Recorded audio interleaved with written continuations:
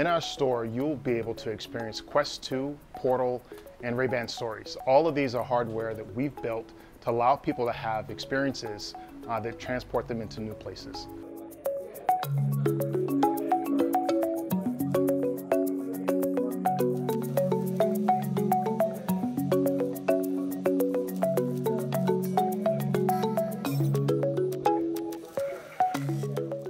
Well, the first impression is really, really positive.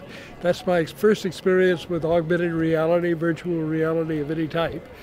And I was very impressed. I think there's going to be a future here. And if we learn to use it right, it's going to be a huge expansion to our awareness.